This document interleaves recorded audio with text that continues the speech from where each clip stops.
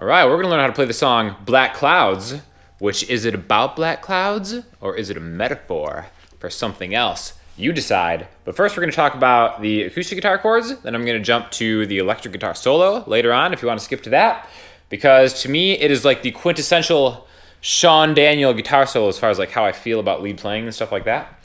But we're gonna start with the acoustic, and actually this song was written on a piano. So I might do a piano tutorial on it. If any of you guys are interested, let me know. But we're gonna start with an acoustic guitar, capo on the 3rd fret. We're doing this because I wanna use some open chords, right? So it's really in C minor, but when you have a capo on the 3rd fret, the A minor becomes a C minor in reality, right? So we're gonna start, it's in a waltz, it's in 3, right? So A minor to E, that's the first part. And basically the song has like 3 parts. So the first one sounds like this.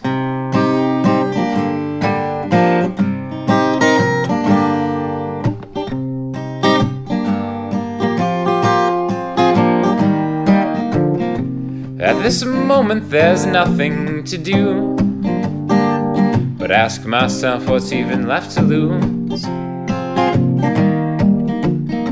What's the point of a clean bill of health? Since my heart's been broken, I've worn it so well. So basically we've got a couple times around on each one. It really kind of jumps back and forth between this A minor and E minor, or C sharp minor and G minor, if you want to look at it that way. In reality, right? So I'm just going to be talking about the chords in relation to the capo, but we've got like a 1, 2, 3, like a root, chord, chord, root, chord, chord. Again. The second time through, I kind of stop on that E minor, right? So it's like once. Leave a little bit of space. Then it comes back. Same thing. So the second set of chords is going to be a D minor. And a lot of times I'll hammer the F on the D minor, so it's kind of like a D suspended 2, hammered into a D minor, to a C, walking the C back to an A minor. So this is connecting 2 chords. I'm connecting a C to an A minor by walking the root note from a C to a B to an A. And the only other thing I do in the verse is sometimes I'll go and the second one around. So it'd be like an A minor to an E minor to an A minor, add the G, and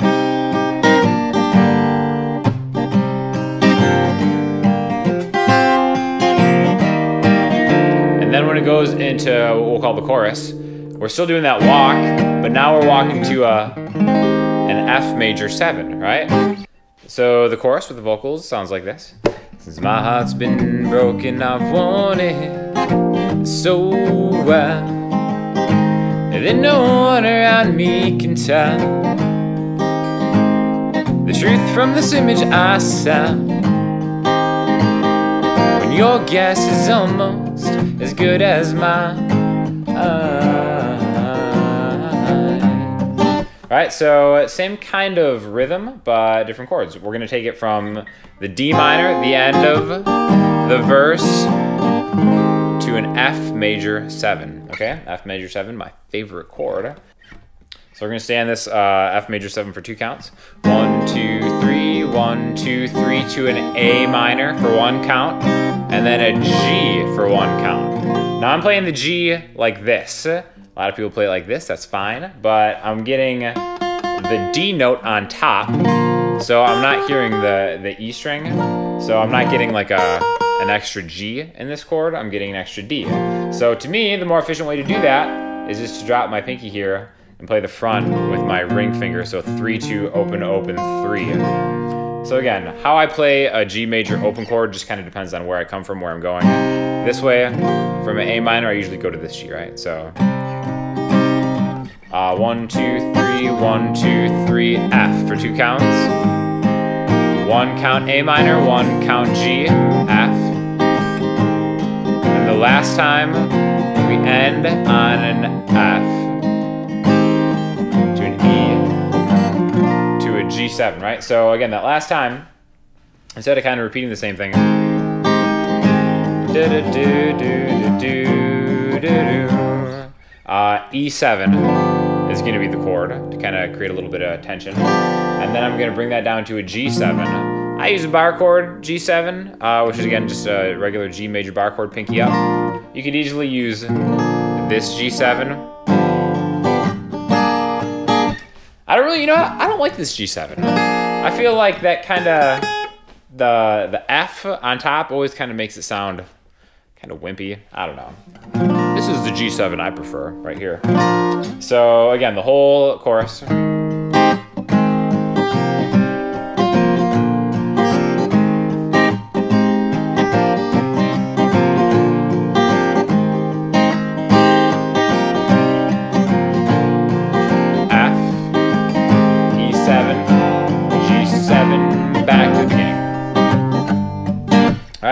And then the only other part is going to be, I don't know, a bridge. We'll call this a bridge, I suppose. And I actually use bar chords here, but you can use open chords if you want to. But it sounds like this.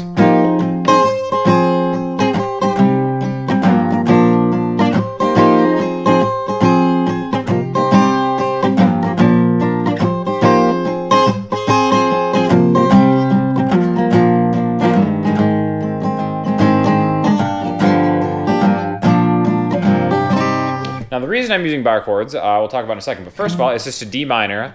1, 2, 3, again, 2 counts, and then A minor to G. So it's really similar. You could play it like open.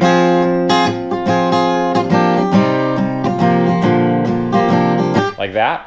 The reason I'm doing this is because when we do the dissension,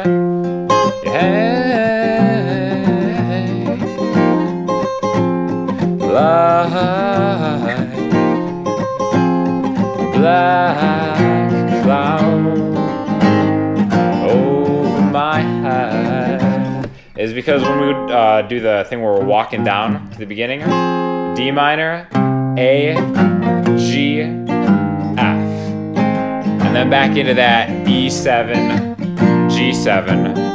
That E7, G7 almost acts kind of like a blues turnaround, I guess, to get us back to the A.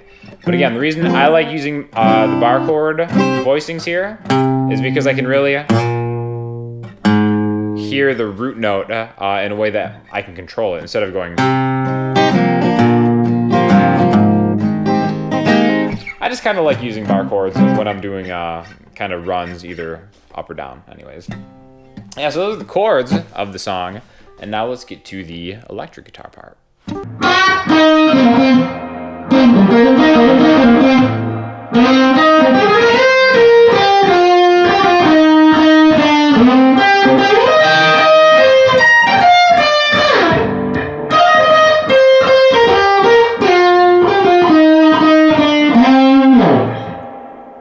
All right, so I like this solo a lot. I feel like it's indicative of who I am as a lead player because I am more of the mind that when I think of lead playing, I kind of think of short melodic solos that kind of follow the chords a little bit, right?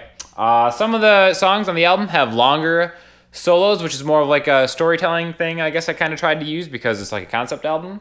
But at my soul, I'm just kind of like I take one verse, hit the solo over that verse, end it, get back to the song type of guy. Nothing wrong with super long, drawn-out solos. I just think naturally, when I think of phrasing, this is how I think about it.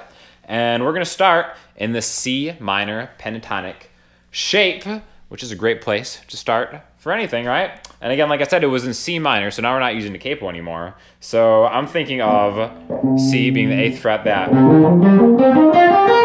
that minor pentatonic shape, like so many of us know and love, right? I think we're gonna break this into 4 parts, right? So part 1 is like this.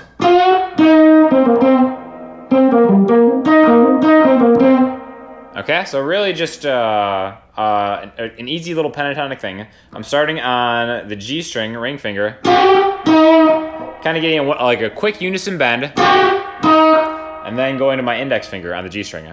So 8 or 10 with the bend to 8. And then up a string to the D string, 10, 8, 10, and then. So really classy pentatonic blues stuff. Bend, back, up a string. Then A string.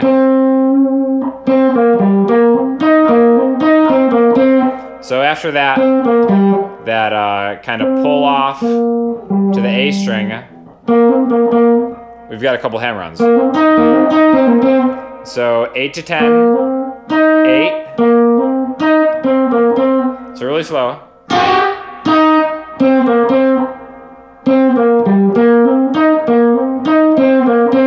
Okay, so that's part 1. Then we're gonna go up here.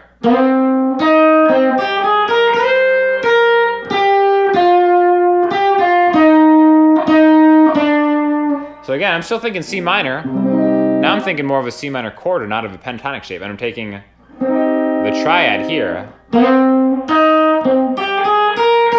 Now what I'm doing is I'm just getting 5 G, sliding into it, climbing up, going back.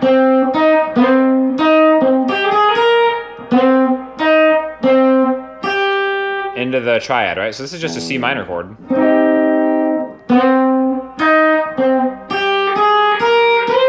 And now I'm just climbing up through the scale. 3, 4, 6, 8. Right? So you can almost think of it as an arpeggio. And I'm picking all these notes.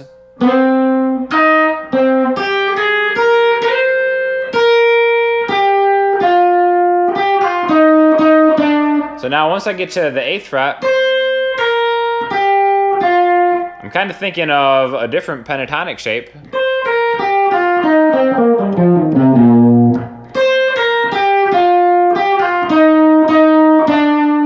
So I've got 8, 6, 8, 6 on the B string. So I'm kind of going backwards through this and ending on this D note right here. So again, that whole second part.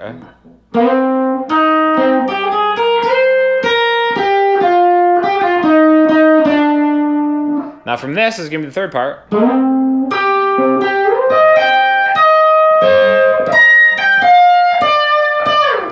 Okay, now I'm thinking of phrasing, again, phrasing just kind of like where I'm gonna play this, and I wanna get from this C minor shape into this C minor shape, an octave up. So I'm bridging that together with a C power chord. There's a C power chord, an octave higher is gonna be the 10th fret of the D string, and the 12th fret of the G string. So I'm getting down to this. This is almost kind of like my buffer in between these two shapes. And now my ring finger can guide, after I go D, G, D, my ring finger's guiding the way into that same voicing that we did up here.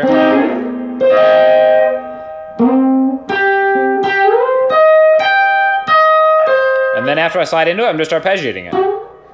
Up. And again, my ring finger is on 17 G. My middle finger is staircasing it up, 16. To pointer finger 15 on E. And then I'm back in pentatonic.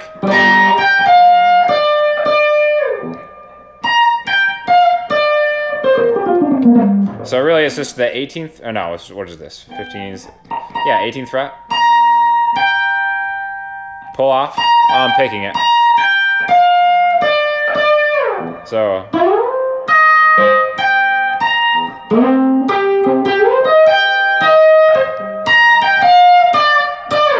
And then I kind of just create the illusion of movement, I suppose, by sliding back like that, right? So that's part 3.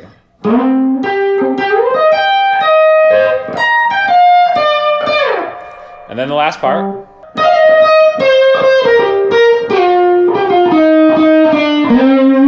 So it's kind of playing around in that shape again until we end on a C, until we resolve it on a C. So what I'm doing is, I'm kind of getting a little hammer-on spot right here. So I'm on 16B to 18. And then I'm doing a hammer-on and a pull-off. And then up to the G string middle finger on 17.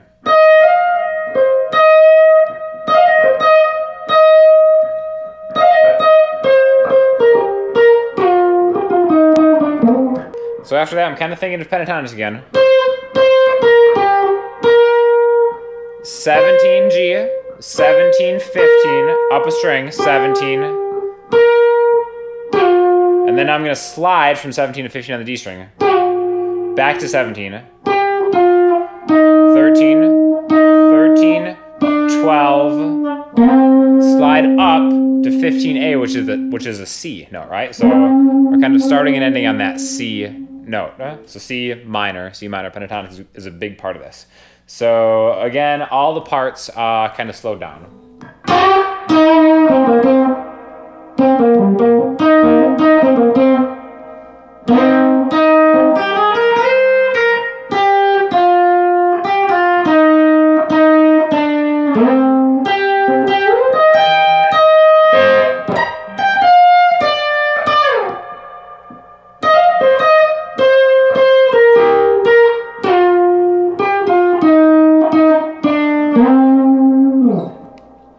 So that's how you play the solo of the song Black Clouds. Definitely any questions or comments you have, let me know and I'll hit you up soon. Thanks a lot.